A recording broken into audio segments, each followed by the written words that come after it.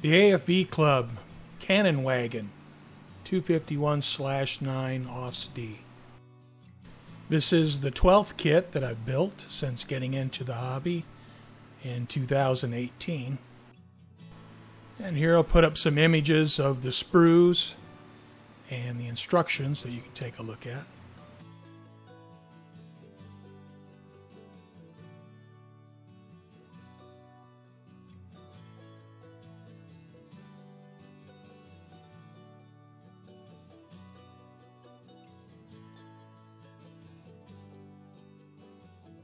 This is the first kit I've built where I've used rubber band tracks, and the decals, I ended up having some trouble with the decals. The instructions were clear and I didn't have any problems with the instructions.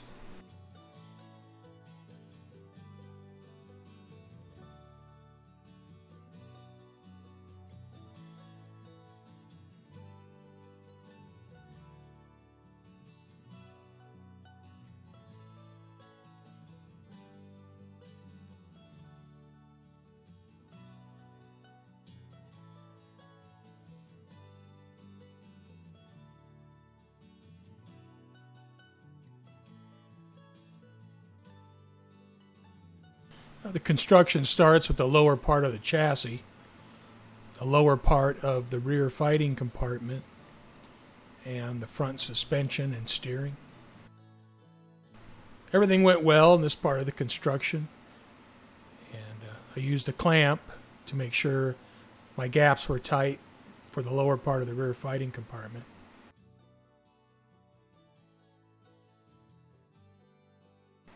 I enjoyed building the driver's cab area.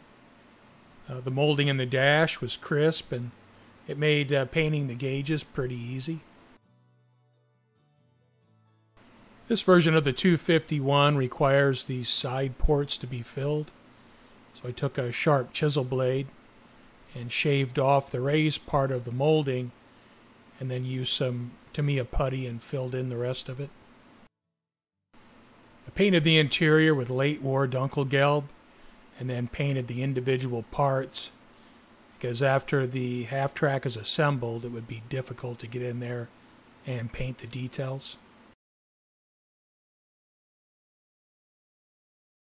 I didn't have any brass paint to paint the shell casings, but it didn't matter because in the end I ended up taking them out. The gun built into a good looking model. The metal barrel is a nice touch, and I believe it even has rifling.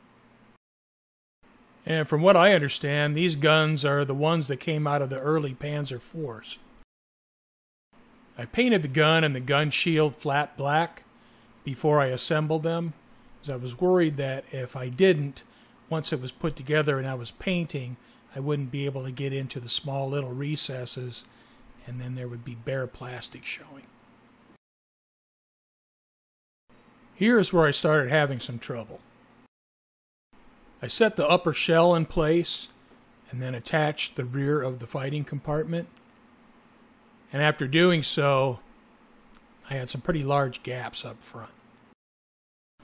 I discussed this issue in a Facebook modeling forum, and a couple guys that had built the kit didn't have any issues with it. So I'll leave it up to you whether it's a problem or not. I also had trouble with these armored visors. The hinge geometry is not quite right. I wanted to position the driver's visor open, but I couldn't do it and still get the hinge to fit in the socket where it belonged. So I had to model it closed. And here you can see where I'm filling the gaps with Tamiya putty. And I had a lot of gaps to fill.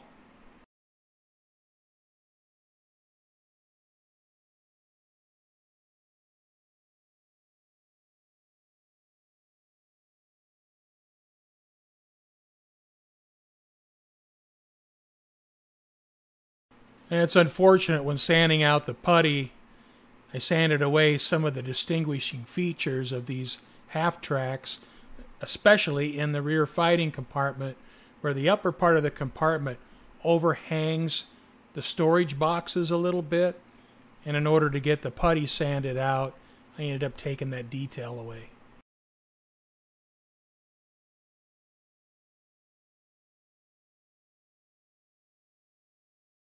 And here I'm adding components onto the front of the half track, and all of that went well.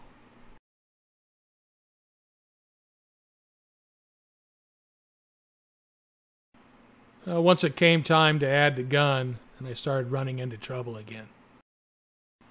The gun shield sides had a very pronounced bow, and that made it difficult to attach them to the top of the fighting compartment.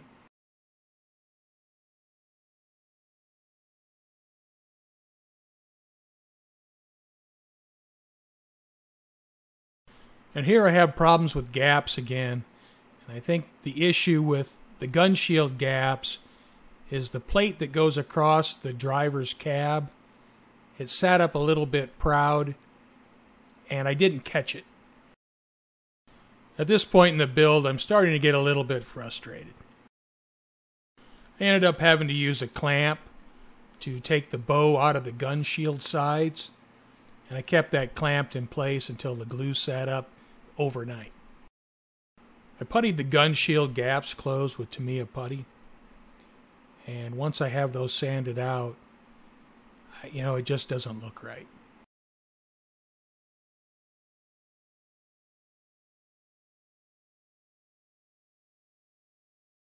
After sanding out the gun shield putty, I just carry on with the build and move on to the next step.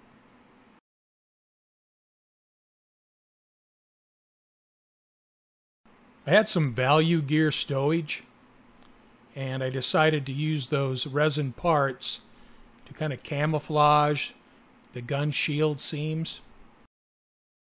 And I also added some additional stowage to the interior.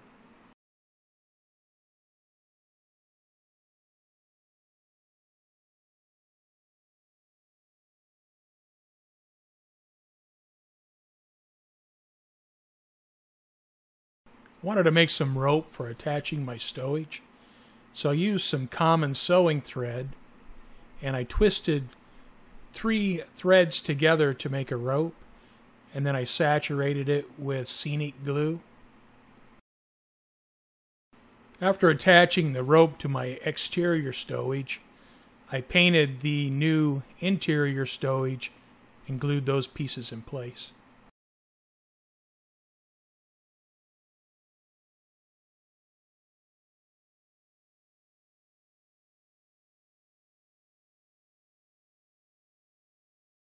I'm now ready to paint the exterior color, and what I did is I took some toilet paper, tore it up into small sheets, and stuffed it into the inside of the fighting compartment to use as a mask. The first color I put down is a base coat of late war Dunkelgelb. After painting the body of the half track, I then painted all the wheels and tires.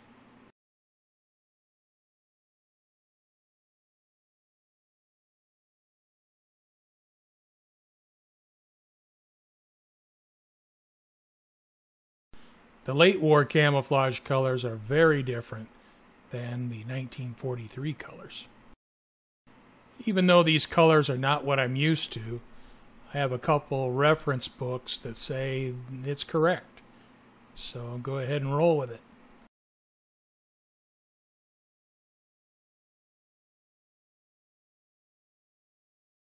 Here are the camouflage colors I used. I use MIG tire and rubber paint to paint the tires and the rubber on the road wheels.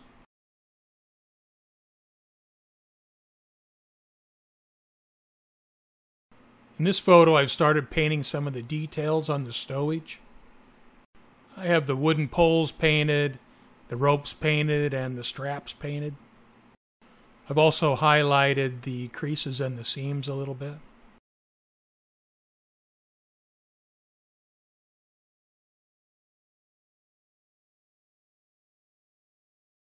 This shows where I've started to do some chipping, and I did a light amount of chipping across the body, and I also did some chipping on the gun. I've gotten where I'm getting comfortable doing chipping with a brush, And once you start to get the hang of that, I certainly like the results better than chipping with a sponge. Although chipping with a sponge does have its place. Well, the decals are on and I'm ready for clear coat. I had a heck of a time with the decals. They kept wanting to bust up on me. And it's like I think every one of the decals on the model is 3 or 4 pieces. I use a filter in a few places. I did a couple road wheels. You can see the right engine hatch has been done. And a few other places. Not a lot, a little bit. I use dark brown and dust MIG oil brushers to create my grime streaks. The effect is a little bit subtle, but you can see it.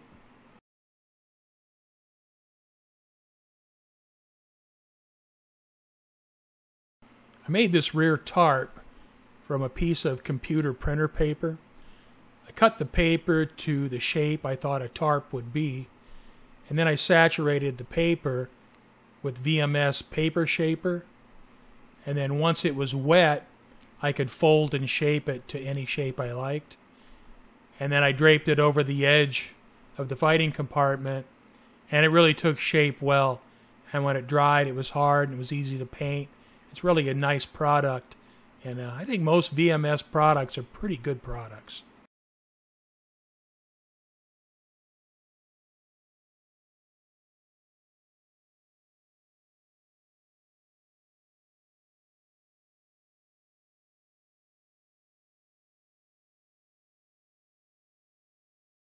I use MIG oil brushers to dirty up the lower chassis.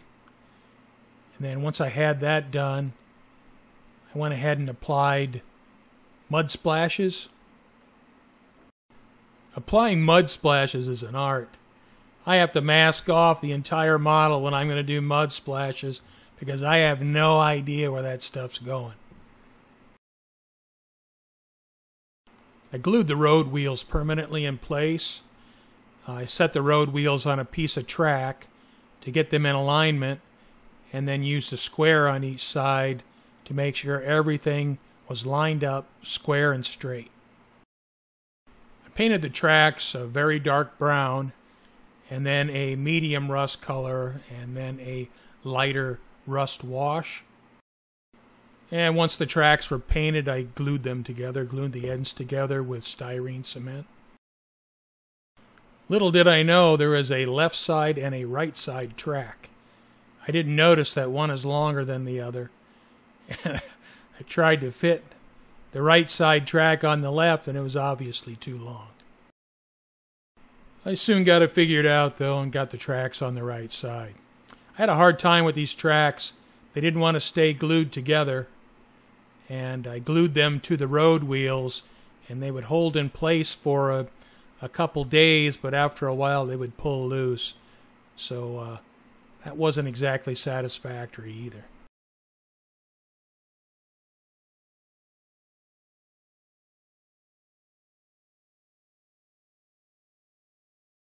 I cut a piece of pink insulation foam for the base, and then I cut out little recesses for the front tires and the tracks to sit down into so it doesn't look like they're floating. I painted the base with acrylic paint, and then I covered the edges of the base with spackling, so I've decided not to use styrene sides this time. I applied 12mm static grass to the base, and for 12mm static grass, I always apply it by hand. I just roll it between my fingers, get it to stand straight, and then just stick it in glue.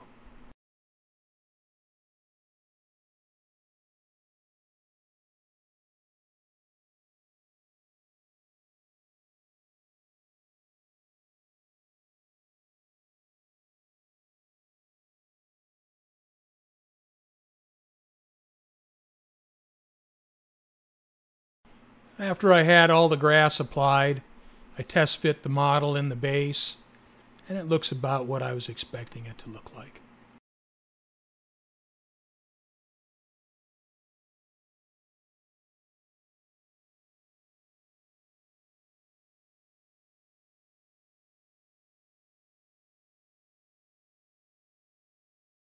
Some static grass looks pretty natural, but I like to paint it. And I mix up a batch of bright green paint. And I use green, yellow, and a little bit of white until I get the color I want. And then I spray the static grass with this green paint.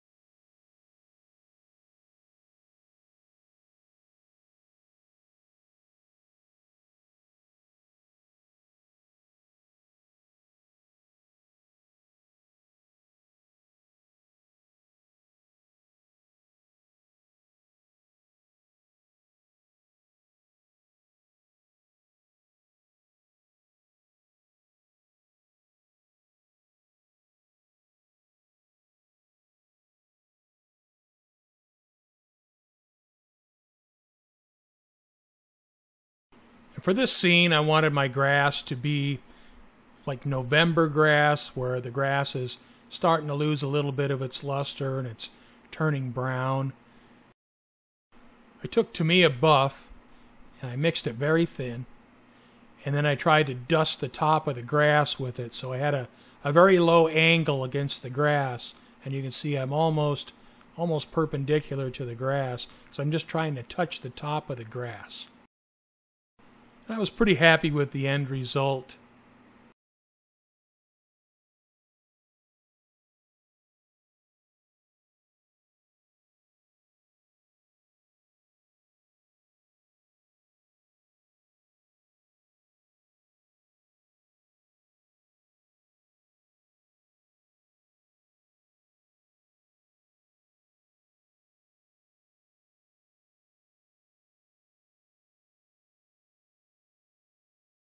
To paint the sides of the display base, I just use house paint and a foam brush.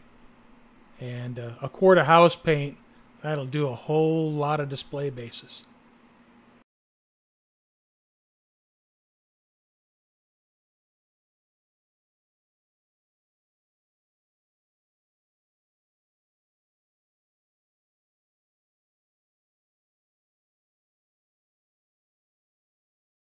Well, I think that wraps it up. I'll let the black paint dry and we'll put it together for the last time.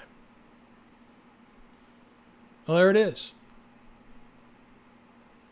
You know, considering all the difficulties I had, I'm not overly disappointed in the result. I mean, it could have been better. I'm going to let you decide about the kit. And thanks for watching.